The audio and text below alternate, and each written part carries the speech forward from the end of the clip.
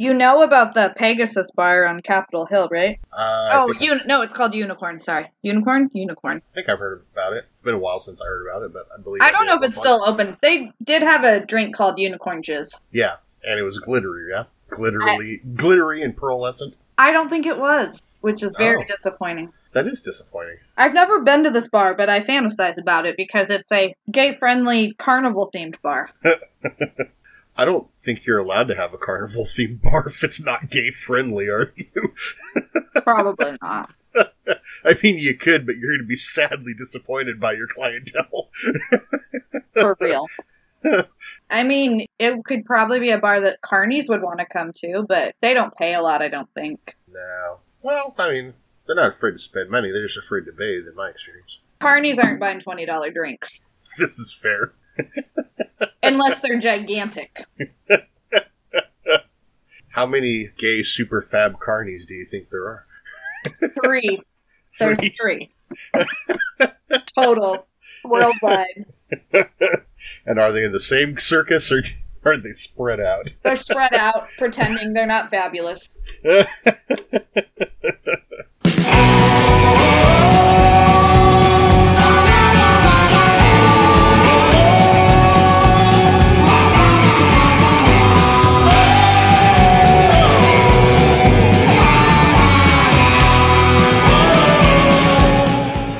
It's the Booze and Spirits Podcast. Whoop whoop!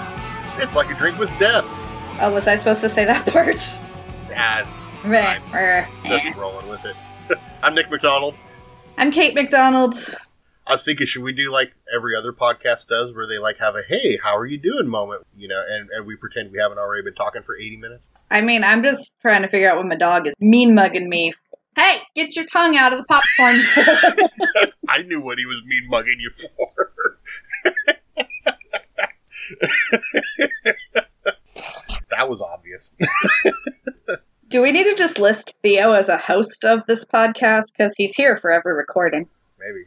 Can we put a lapel mic on him so we just hear heavy breathing and slurping all? I mean, probably don't need to. I spent plenty of time editing out my heavy breathing and your slurping incidents.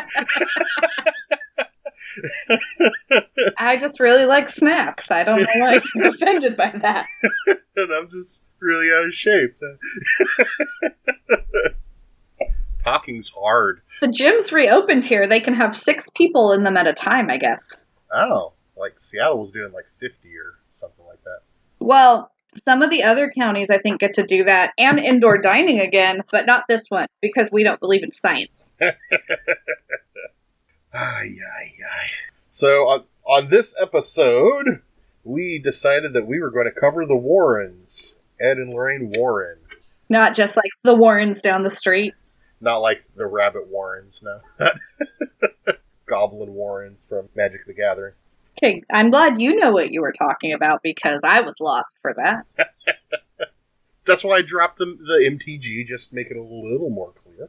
No, Ed and Lorraine Warren, famous demonologists and psychics, and I guess now they're movie heroes, I guess. They're movie heroes? Well, they have a Warren verse, you know, like a Marvel universe. They have a Warren's universe. Weird. Yeah. They both died. Well, I mean, Lorraine died, in 2017, I think? She was, 92, though, so it was fair. Like 17 or 19 or something like that, yeah. It was fairly recent. But she was, 92, so it's fair. Yeah. I'm drinking glitter bubbles. It's gonna make me glittery and bubbly, right? Sure. So bubbly. I was drinking Coronas. I found out if the beer bottle has a little wedge of lime in the bottom, then the children won't try to use it to drink water out of later. And if it has Corona in it, then Kel won't try to drink it at all. So I just thought maybe this was how you were trying to give yourself a vaccine, because science. Your wife won't drink Corona? No, she'll turn her nose up at my Coronas and then go drink Mike's hard lemonade. Oh no! Not even. She's not that fancy. No, we're talking I don't even know what the brand is. It's like Natty Best level, but not his name brand. Is it beer? I feel like she was drinking fruity things the last time I saw her drinking things. If she's presented with fruity things, she will. Oh, okay. If she's buying her own alcohol, alcohol. She goes for efficiency and frugality. I believe I saw strawberry lemonade flavored natty ice or its equivalent at the store the other day. So that was terrifying. That's horrifying. For real. Have some Huckleberry Steel Reserve 211. I mean, I would drink that at least once. Well, once you got to drink it once. Like, Huckleberry is such an Oregon thing, and then Steel Reserve just brings back so much nostalgia. It does. Of when I possibly had you buy me alcohol when I was underage, and you wouldn't buy me more until I drank the 40 of Steel Reserve. You know, we had to set ground rules on buying alcohol, and Steel Reserve was how you made sure that code was followed through. One time when Zane and Lee and I were all living together, Lee came around to mine and Zane's bedrooms like begging for money so he could go on a beer run. He said, "I'll give you some money, I'll go on a beer run." So we gave him money, and he came back with like 140 of Big Bear for himself and nothing for anyone else. And then a couple days later, we were going to the fair, so we figured we better load up our backpack with beer before we get to the fair. I remember that fair year. So we went into the store, and Lee said, "Hey, make sure to get me something." But since he was already in beer debt to us because of fucking us over the other night, we just brought him back Steel Reserve and said, "There you go, asshole. There's your beer." I mean, I do think Lee is responsible for the first time I ever got drunk. Seems likely. Not the first time I drank, but the first time I ever got drunk. There was redheaded sluts and backyard wrestling. Oh, yeah. Forgot about that. We were drinking redheaded sluts. To be fair, I probably had dyed red hair then as well. Not the redheaded slut in question here, though. I was not a slut yet then. I was an innocent child. Innocent child full of alcohol, wrestling on a trampoline in the backyard and sprinting 3 blocks to catch the ice cream man. Barefoot. You know what? I got my ice cream. Turn off your judgment. We're tangenting again. Tange. Well, I've been trying to go out of my way to kind of cut out a lot of our tangents because I kind of felt like the 25 to 35 minute podcast was right in our sweet spot. But then we got more comfortable with podcasting, so our stories started getting longer, and I had to start cutting out more of our tangents to make it fit. And at the end of the day, the only person who gives us any feedback on our podcast is Mel, and Mel wants the podcast to be longer, and she wants more tangents. So, congratulations to Mel. If anyone has a problem with it, voice it up. I mean, I've had a small amount of feedback, and people like it. They're my friends that miss me and are possibly alcoholics, but a win's a win in my book. The Warrens! Woo! The Warrens. So, I don't know how deep you got into the history of the Warrens. Should we talk about the history of the Warrens? Do you assume everyone knows who the Warrens are? No, I don't assume everyone knows who the Warrens are. I mean, I would like to hope everyone knows of the Warrens, but that's not fair to assume. Do you want to... You going? I'm going? Who's going? I don't know. How deep did you go? I didn't go particularly deep. I got some base level information. Well, I didn't go super deep, but they both started their love of the paranormal as children. So I guess that's like starting at the beginning. Is that true? Because from what I saw, from what I read, was Lorraine was a skeptic until well after they were married, and kind of Ed had to tow her along into it. Well, my research showed that, like, Lorraine had some psychic abilities as a child, but she just kind of assumed everyone had them. Like, she would see auras and things of that nature. Huh.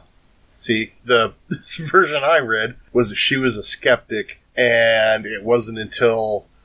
Well, we'll continue it, because mine doesn't kick in until well after they're married, so we'll just go through the timeline until we get to that point. Alright, well, mine timeline shows Ed and Lorraine both around 8, 9, 10 becoming aware of the paranormal. So, Ed lives in a haunted house. His father tells him there's a logical explanation for the things that are happening, but never actually offers him a logical explanation. Just tells him there is one. And then Lorraine's going to Catholic school, and I know there's a special on Discovery right now that is about the Warrens. I think it's called Devil's Row. Something like that.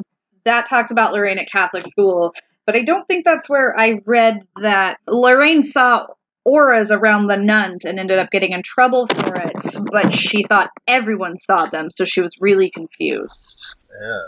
Okay.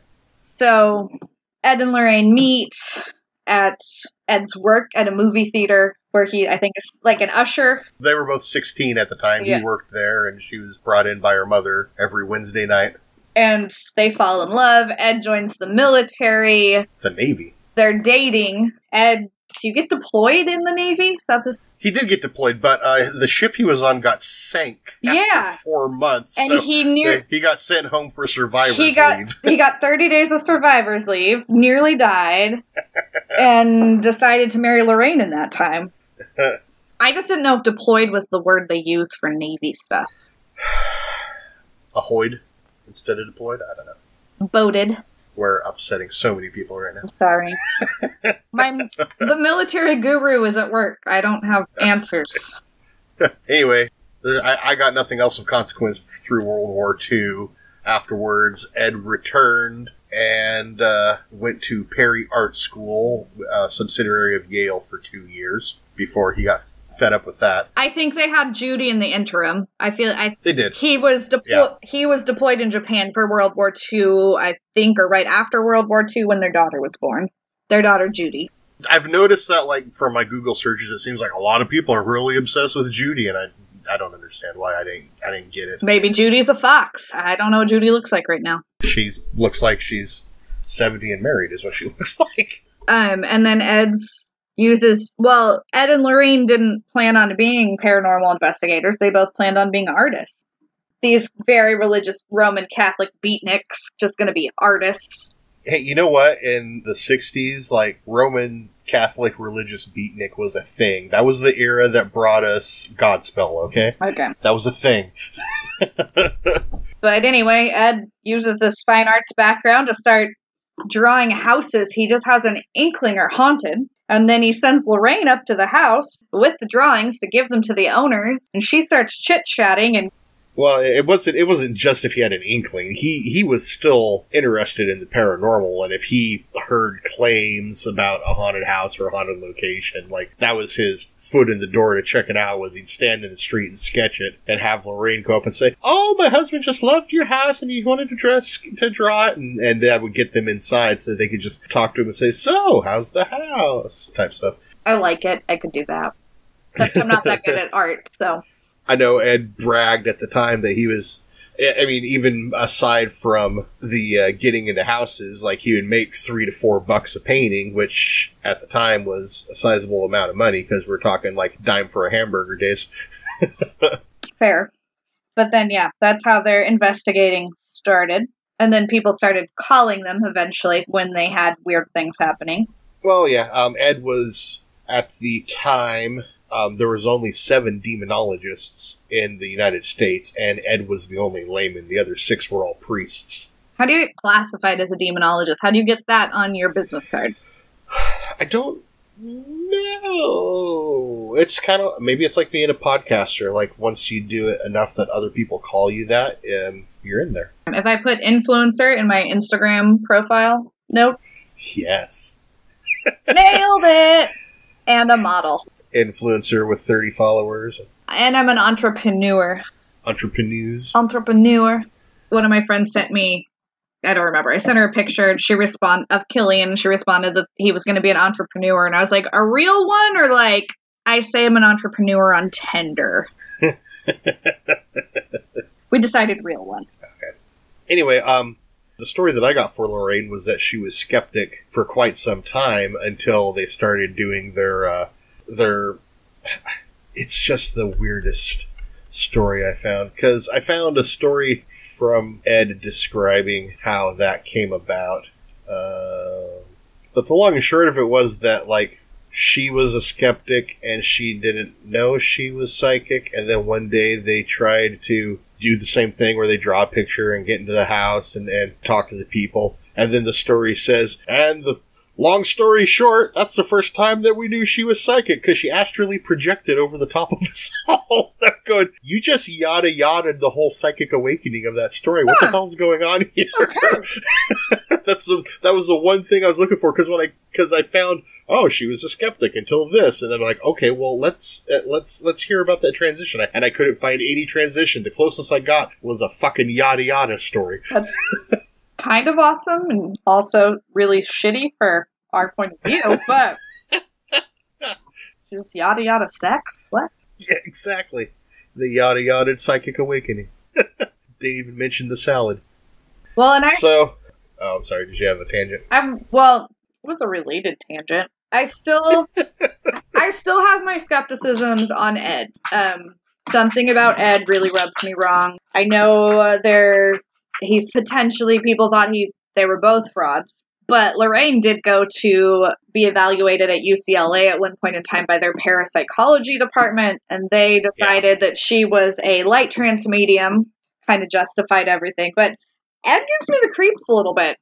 I did read that Ed was probably having an affair there. Well, someone came up in 2017 and said that they had an affair with him and that he made them abort the baby. Yeah, and that she was 15 at the time that they started their affair. So that kind of justifies the vibes I get from Ed. And I don't know. I mean, I don't know Ed. It's just that's how. Yeah, and it's one of those situations where I don't know whether or not those claims were true. Yeah. I mean, this was after money for The Conjuring started rolling in, so, kind of convenient timing. But, it's... And everything I've read about the Warrens, they didn't make money when they went to help people in their homes. If they were scared for their lives, scared for their well-being, they weren't charging anything of these people.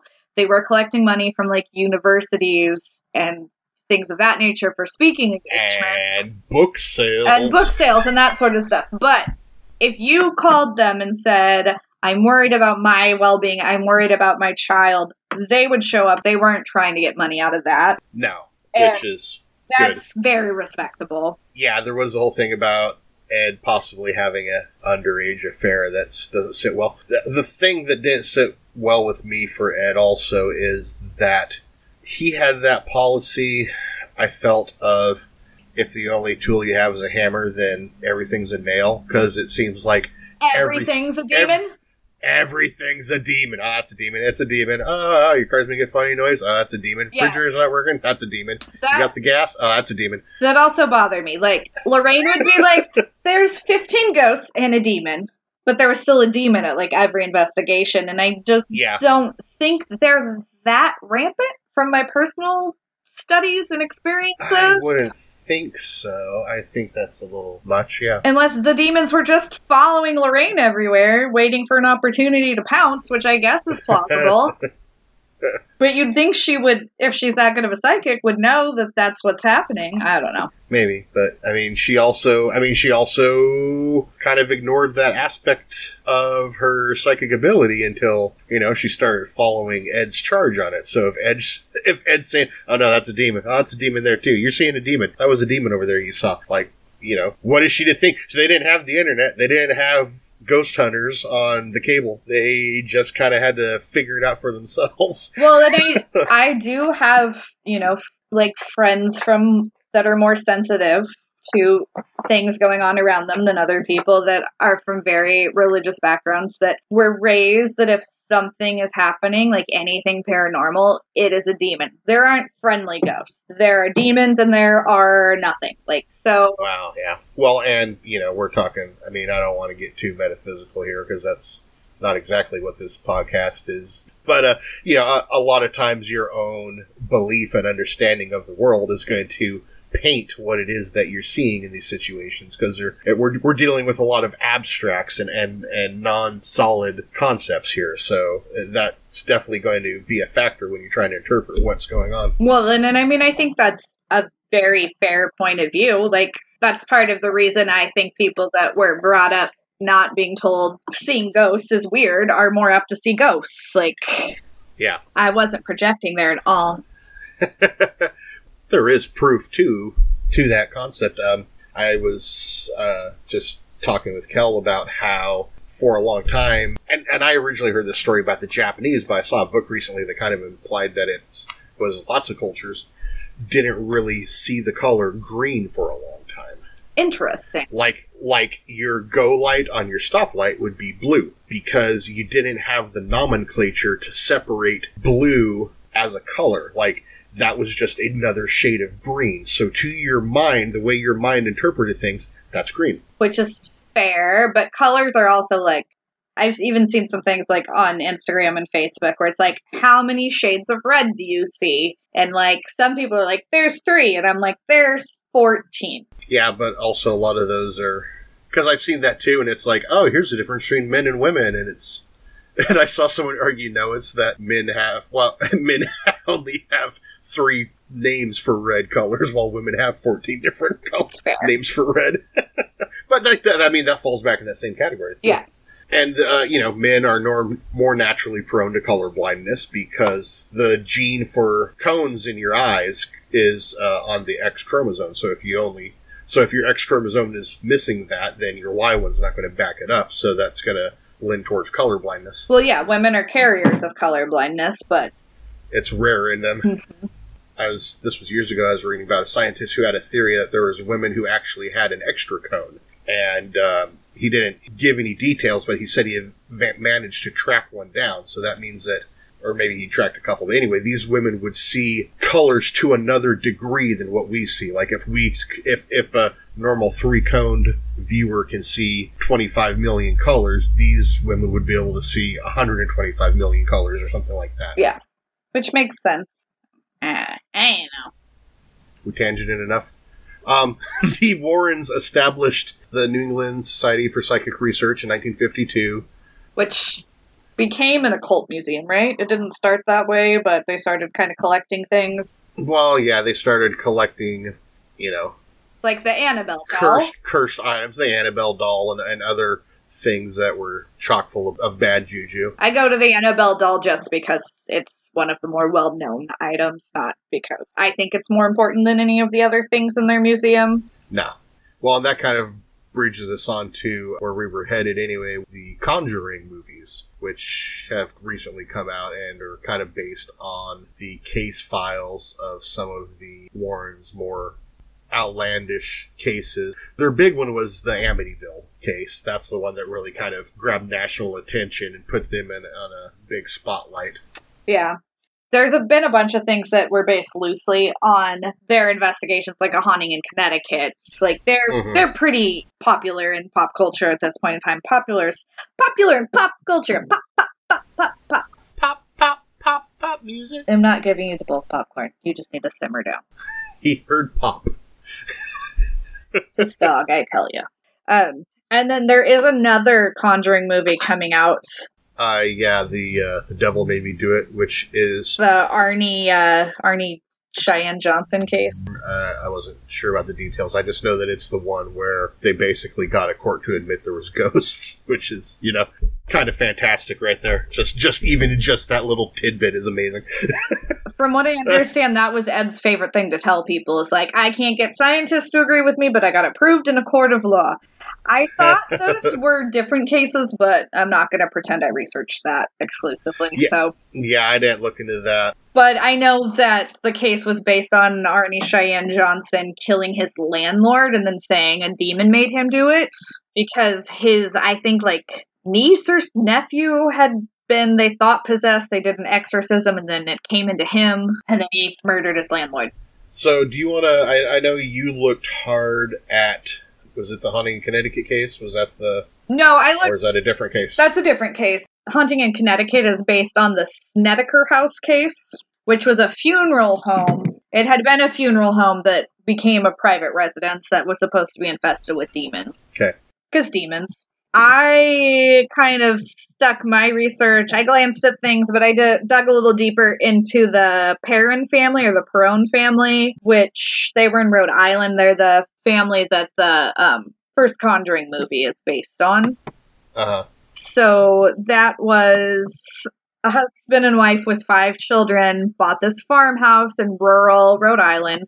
I believe it was 200 acres. It was a 14-room farmhouse. And they are in the farmhouse and they start experiencing things. They didn't really know what to do. They'd put all their money into this house, so they were kind of frantic about what to do.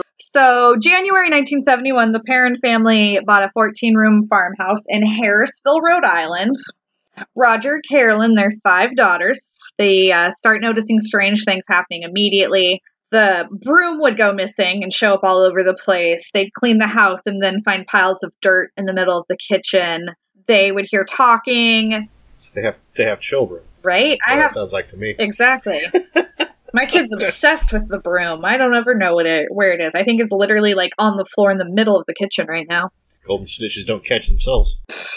But it said the girls started noticing spirits around the house. Nothing seemed quite malevolent at first. And then suddenly things started getting weirder. Carolyn found she took a nap on the couch and woke up with a puncture wound in her leg and a puddle of blood underneath it that she couldn't find an answer, how that happens. They would hear noises. They'd hear scraping noises, doors slamming, that sort of stuff. So they brought in the Warrens for that.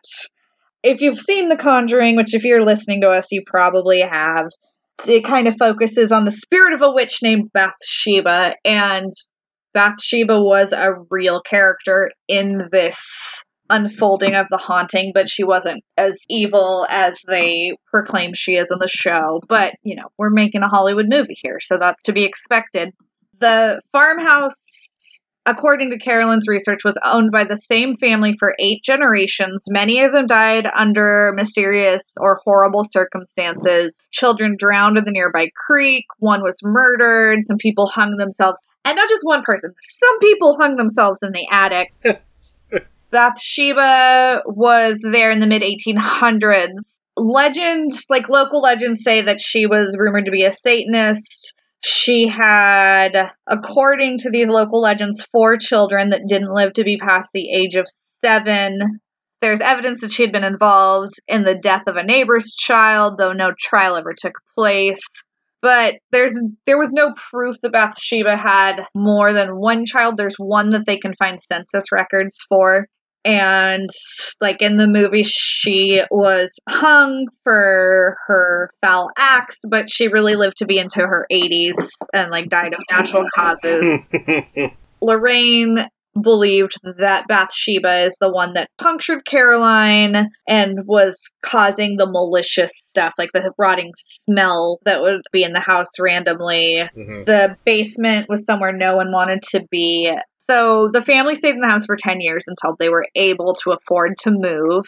The Warrens made multiple trips there to investigate. At one point in time, Lorraine conducted a seance in the home to contact the spirits that were possessing the family. During the seance, Carolyn, the mother, becomes possessed, starts speaking in tongues, and rises from the ground in her chair. The children were not invited to the seance, but Andrea, the oldest daughter, who also released a book about the happenings in that house, claims to have witnessed the seance without her parents knowing. Cheeky mother. After the seance, though, Roger kicked the Warrens out.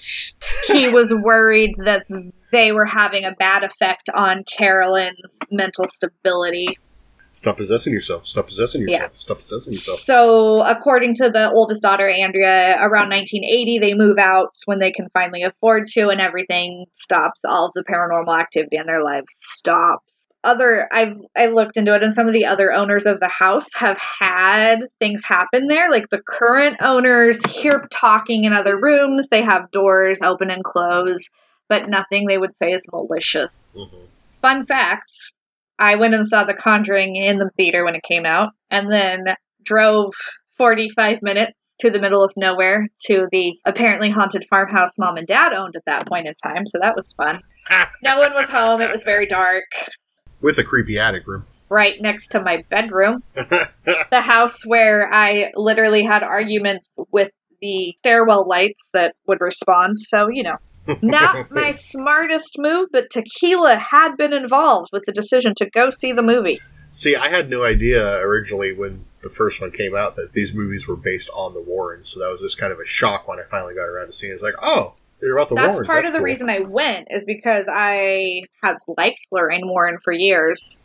Yeah. I became especially fond of her during the Paranormal State days, so. Yeah. Well, and when we said we were going to do the Warrens, I saw that as my opportunity to do the infield poltergeist. Now, it wouldn't be an episode of the Booze and Spirits podcast if somebody didn't absolutely whiff picking a story that went with the theme. Whoop, whoop. Because, well, and here's the thing. The infield poltergeist is in my top 5 favorite ghost stories. When I was a kid, that was one of the ones that really stood out to me, that I liked reading about, and it just kind of sat in the back of my mind for a long time. And then The Conjuring 2 came out, and I said, okay, well, let's see the new Warrens movie. And it's like, oh, and like I recognized right away, this is the infield poltergeist. That's amazing. I didn't know the Warrens were involved with that. Dun dun dun! And the reason is because the Warrens really didn't have much of jack to do with the infield poltergeist case in the long run. They made an appearance, right? Yeah, I'll get to that. Let me go into the whole thing, since the Warrens are just such a minor footnote. The infield haunting started in August 1977. It was 284 Green Street, Brimsdown, Enfield, London, the home of single mother Peggy Hodgson and her 4 children. So the first sign of something odd was that 2 of the kids, Janet and Johnny, complained that something kept shaking and moving their beds around at bedtime. Peggy told them, knock it off, it's foolishness, go back to sleep. Next night, the commotion came from the room again. So Peggy went to the kids' room, only to find the door obstructed by a chest of drawers. She pushed her way in, squeezed into the room, then shoved the drawers back against the wall, only to have some unseen force push them back towards the door while they were still in her grip. At this point, Peggy knew something truly bizarre was at play, so she huddled the family together and they went over to the neighbor's house to wait out the night. So this was the start of what would be an 18-month marathon of torment. Not just the paranormal activity, but also a never-ending queue of reporters, investigators, looky-loos, skeptics, believers, debunkers, and just flat-out rigorous scrutiny that still echoes even to this day. By the time it was all said and done, over 30 individuals would claim witness to the incidents in Enfield. The Hodgson family was beset by beds lifting, furniture moving, chairs being overturned. There'd be knocking that would race up and down the halls or fade in and out so much that nobody felt comfortable sleeping without the lights on. Objects would launch themselves across the room. Eventually whispers and voices would start making themselves known, and the children themselves would reportedly be picked up and tossed around the room too. The first major outside witness to the activity was a police constable. She sat and watched as a chair wobbled and moved on its own accord. She inspected the chair and found no wires, no strings, or anything else that would explain the phenomenon. The police sympathized with the family, but they also explained that because there was no real crime happening, they couldn't stay, so they had to leave and leave the poor family to their own devices. As Peggy continued searching for help, eventually her case reached the ears of the Society for Psychical Research, and investigators Maurice Gross, although I've heard him say Morris, it's spelled Maurice, Morris Gross maybe, and Guy Leon Playfair. They arrived to try to make sense of things.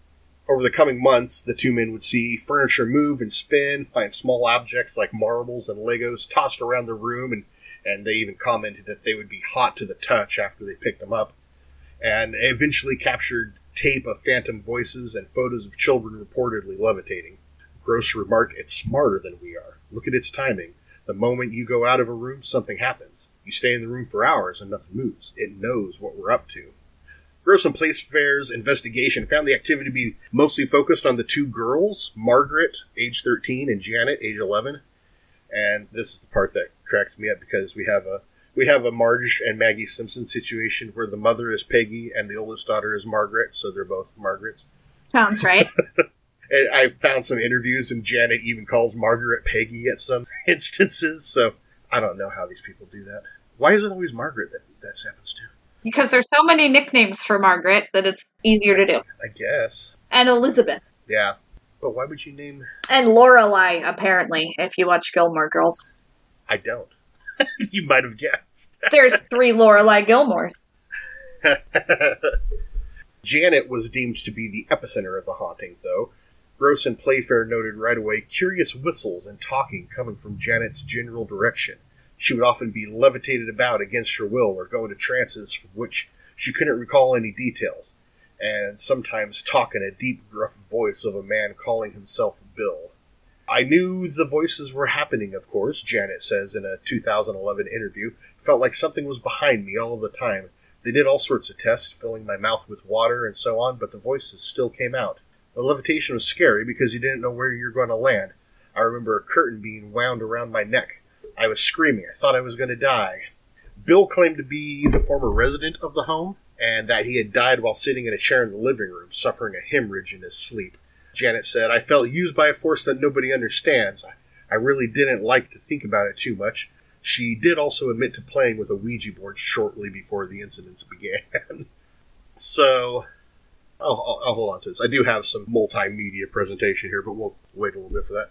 A multimedia presentation? Yeah. I didn't prepare a PowerPoint for today. As the activities and phenomena became more grand, so did the scrutiny, and holes in the claims started to emerge. First off, Bill would only talk if Janet and Margaret were together and in another room, separate from everyone else with the door closed. And Bill's conversations were peculiar in that he would often change the subject mid-conversation, a habit that Janet had as well. He also seemed oddly interested in things a girl would deal with in puberty, like menstruation. Some weird old men are into that. I don't know. Well, that's true. Now, the thing about this, and these are notes I made before I went and I tracked down my multimedia stuff, I actually did find video of her doing the voice, like, in front of other people, so I don't know how much... I mean, it started that way, but apparently she was able to generate the voice around other people eventually. So, this is an interview with Janet. What about the voices? When did the voices start? December the 12th. December the 12th? Yes. And how did they start? Well, one night Mr. Grove was talking about it about 8:30. He said, all we need now is the voices to talk.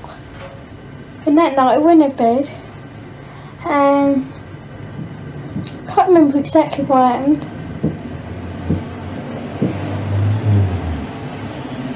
And What's that knocking? yeah, can hear it now. I was doing that yesterday morning and Peggy was on her own. So she come in to us because it wasn't her, she come in. We sat together and we heard it. And I counted down my knocks and there was 14 altogether. And it's doing it again now. So that was Janet. Janet sounds like a little boy. Okay. So this is Bill speaking through Janet. Now, I'll just play it and we can evaluate after. Right, that's good. Shut up and door. I'm 72 years old. I come from Jewel Park graveyard. And I have right near the church where Rena lives. And all my friends come from there as well. And we all make a game and go to the pub. And then we pick your house. Because I used to live here. And I will tell you the law. And if you don't get anyone else, the secretary and Mr. Playback. I don't like that. I want you to tell me whether you remember what happened to you when you died. Just before you died and just after you died.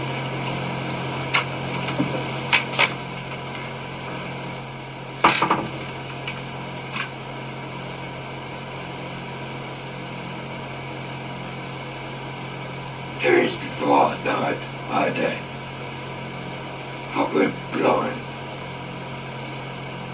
Then I had an hemorrhage and I fell asleep and I died in a chair in the corner downstairs. Yeah, I don't like it. So that's the Bill voice.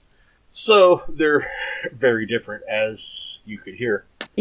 Now, the interesting thing about, and I mentioned there about having a hemorrhage in his chair and dying, and then that was in the audio where he said that the son of the former resident who lived there confirmed those claims that Bill had, that he died in the chair. So there was a Bill Wilkinson who lived in the house before the Hodgsons, and he died in his chair from a brain hemorrhage. I feel like Janet wouldn't have been able to Google that at this point in time. Well, I guess not, but I mean, that still is public record. Someone there could have known. So a neighbor could have told them. Yeah. We had other loose threads start to unravel. They did find an article torn from a magazine in the house that was about Matthew Manning.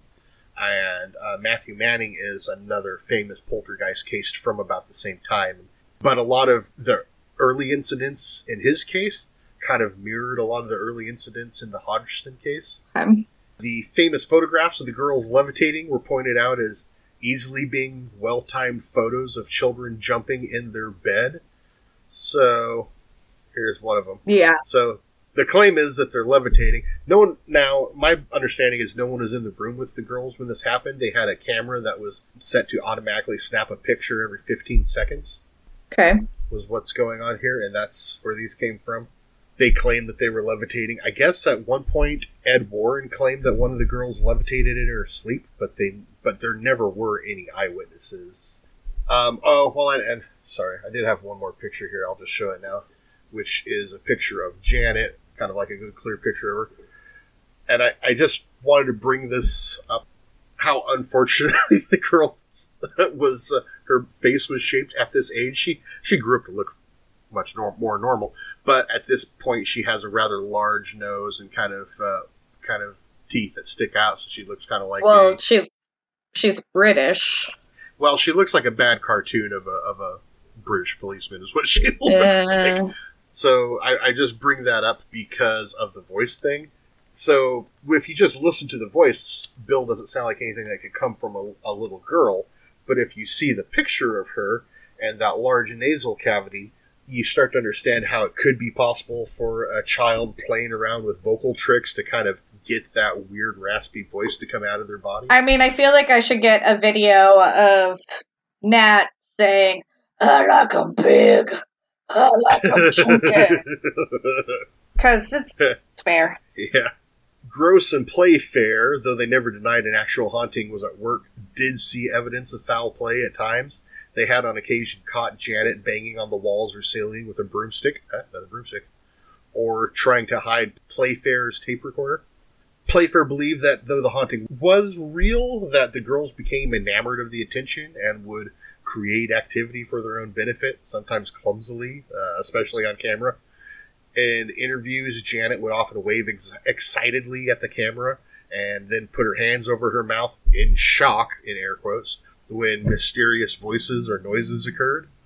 When BBC Scotland visited to do a story on the haunting, the girls were asked, how does it feel to be haunted by a poltergeist? To which Janet responded, it's not haunted, only to have Margaret shut her by whispering, shut up!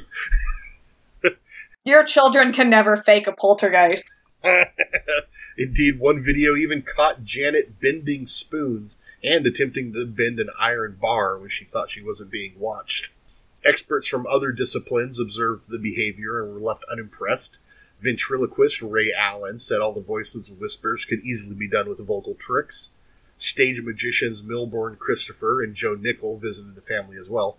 Nickel observed that objects only seemed to move or be thrown when no one was looking at them. The girls were blamed for wanting attention, especially from two doting male investigators showing up so recently after their father had left the family. So, Gross had lost his own daughter, also named Janet, in a motorcycle accident, so there could be a little bit of a surrogate father thing happening there. Damn it, Janet.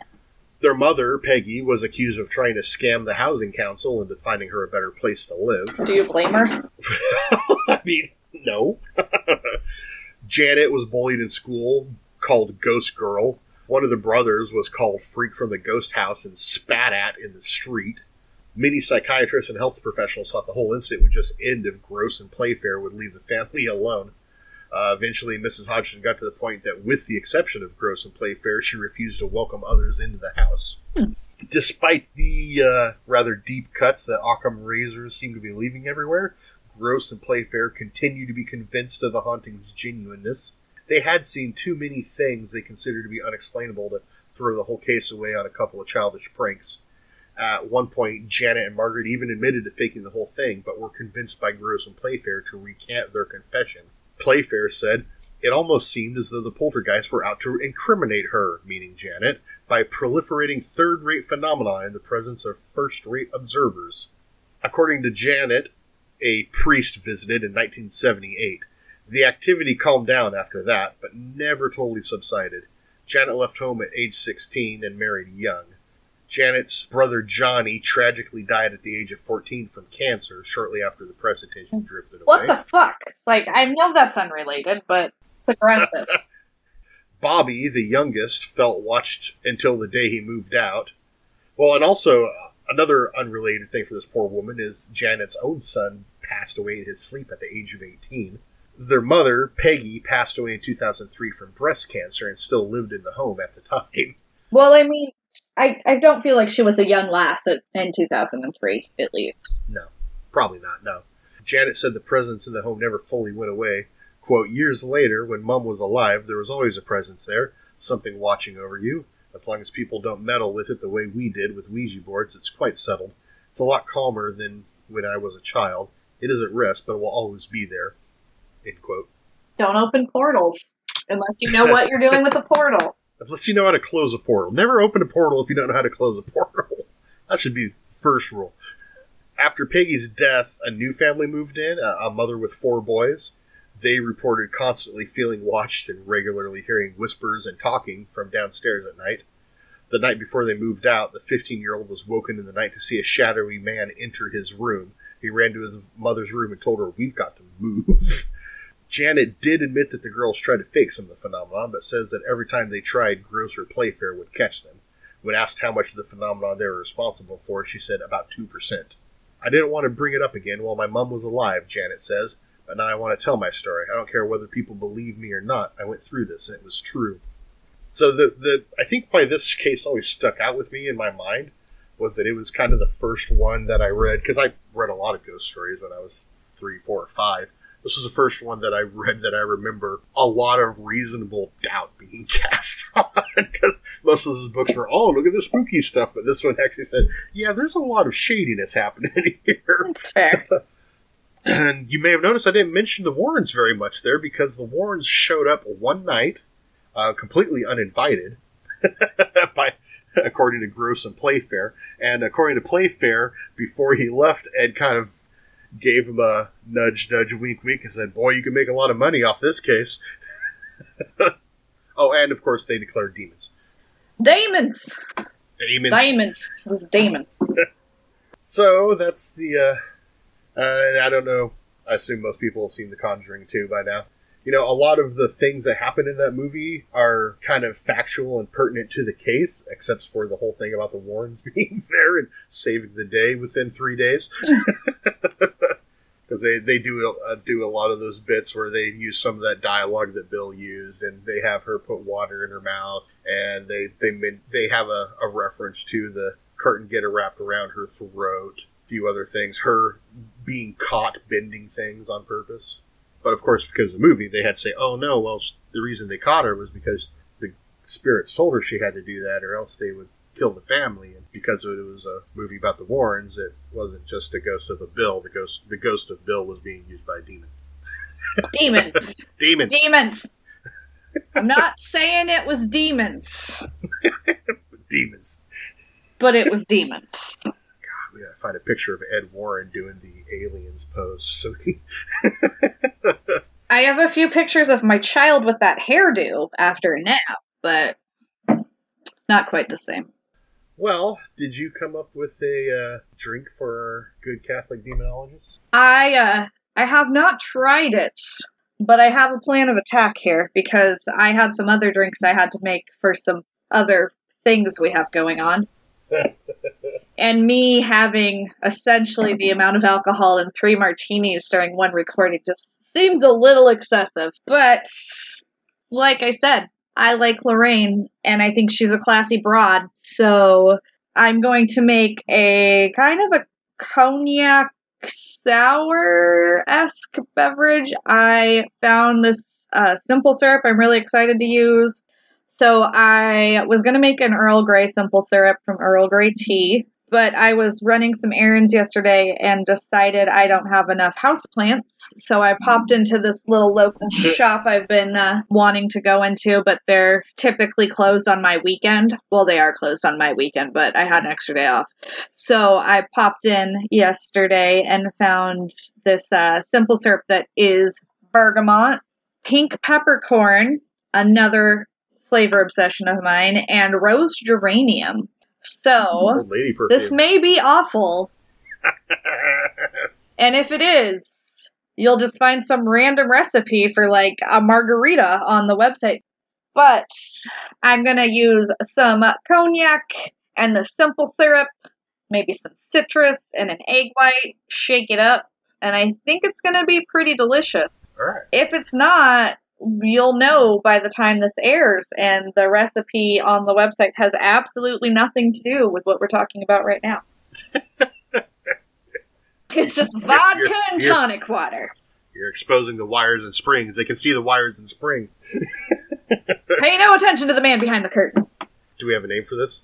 Do you have a proposed name that will force us to be stuck with making this drink work, whether you can or not? The Lorraine Warren? I don't know. The Boozy Bouffant? Ooh. I don't feel like it's a bouffanty drink, though. Judy's Special Garden? That sounds dirty. That does sound dirty. That's where our drink names usually end up. It's true.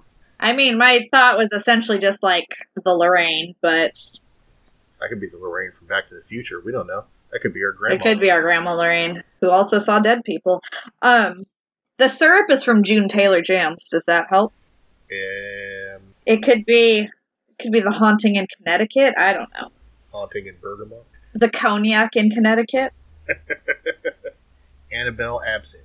There's no absinthe in it. I know. And we can't make a better absinthe drink than Skylar's Revenge.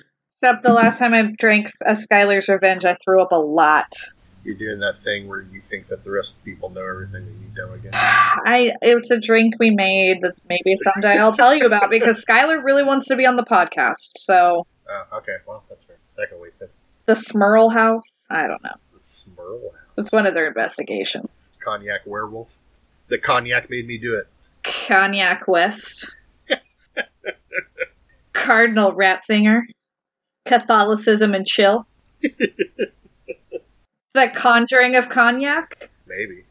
I was trying to think of a drink that it has nothing to do with, and we could call it the infield, whatever that is, since the Warrens weren't at all involved with the infield poltergeist. The infield margarita?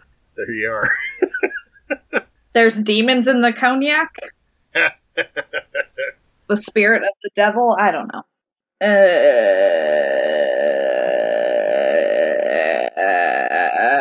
Ed's a cheater?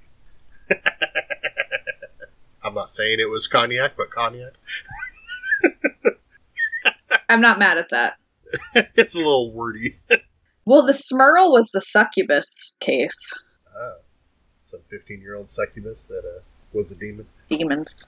He had to abort her demon, maybe. It's probably a demon sour. We just call it Ed's secret shame. Done. Done. Ed's secret shame. Ed's secret shame. A nice flowery cognac drink. A fluffy, fat, flowery cognac drink. I was trying to use this drink to represent Lorraine's strength and grace, and here we are with Ed's secret shame. Sorry. Perfectly normal Earth children. Alright, next episode. Let's talk about the next episode. We gotta do more episodes. Is that the St. Patty's Day episode? It is the St. Patty's Day episode because of our horrible pairing of holidays with our release schedule. Which I know you want to do a St. Patty's Day episode, but you haven't actually told me what that means, so I'm just gonna get real whiskey drunk and... Well, I don't know. I assume we gotta do something Irish, right? Throw up. Or do you want to do Fae Folk? Or should we just see what we each come up with and we don't do Fae. We don't do Fae Folk in this house. Like, there's no Tooth Fairy coming into this house. Well, I was thinking like leprechauns, but... Something St. Patty's Day themed. Okay. And I have to throw my baby a Brooms and Kittens birthday party because he's a witchling, apparently. Alright. It's better than being a changeling, right? His birthday was supposed to be St. Patrick's Day or Friday the 13th. He managed to not show up for either. He managed to dodge every holiday in that span of time. Well, so now his birthday is Stone Cold Day. Oh, yeah. forgot about that one. Because I know he missed Pi Day, and he missed the Ides of March. His due date was Friday the 13th, and me getting induced, he should have been born on St. Patrick's Day, but he took the emergency exit for Stone Cold Day. Yeah, and I can't fault someone for that. He does give the option. He does like to get suplexed, so So, St. Patty's and suplex are other good Irish activities on the next episode. Ooh, and you know what? Everything that I planned on putting in a prize package has arrived. Oh, are you going to have that ready by the time the podcast comes out, or is that going to be a next episode thing? I don't know. What do you think? I don't care. I can make it happen. All right, well, so it's not a St. Patrick's Day themed gift assortment. Well, I know that. I could put something green in it. Booger. Wiped on the bottom. It's just one booger. Do you know what kind of hoops are making people jump through for this prize? I haven't decided yet. Okay, so that'll be in the social medias then. That won't be in the episode here. True story. So keep your eyes open for the social media, because it's possible by the time you hear this, we've posted that contest. I got shit you can win. We got Patreon you can join. You can like us and leave reviews on Apple Podcasts. Only some of these things have boogers wiped on them. It's up to you to find out where the boogers are. Check out our show notes. I will have some of my multimedia presentation on there. He's got his PowerPoint ready to load. I'm really bad at putting stuff from the episode into the show notes when I really should, like some references to the Warrens or the infield page. Theo licking the microphone. The show notes, you can catch those on our website, boozeandspirits.com. I know that a lot of the links that in the show notes end up also in Spotify. I don't know if they translate to Apple Podcasts or any of the other services as well. I think they should to Apple. I don't know about the other providers. Yeah. And I do include the links with YouTube, but YouTube is not like hot links in their episode description, so it's just like highlight, click, go to this site. So, where are we on socials now? Facebook.com/boozeandspirits. Is that right? Yep, Instagram, Booze and Spirits Pod.